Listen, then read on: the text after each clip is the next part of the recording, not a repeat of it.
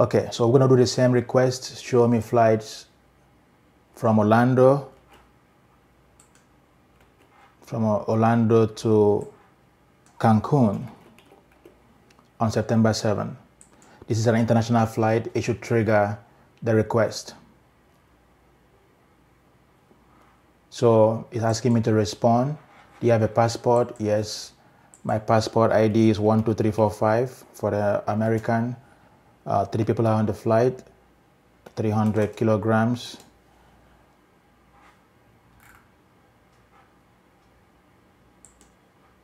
So the result is back and it's saying that visa required is true.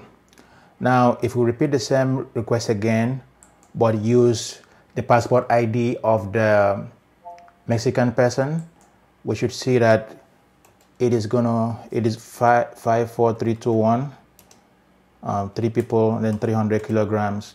This should tell us that visa required is false because the citizenship of the country of destination matches that on the passport ID.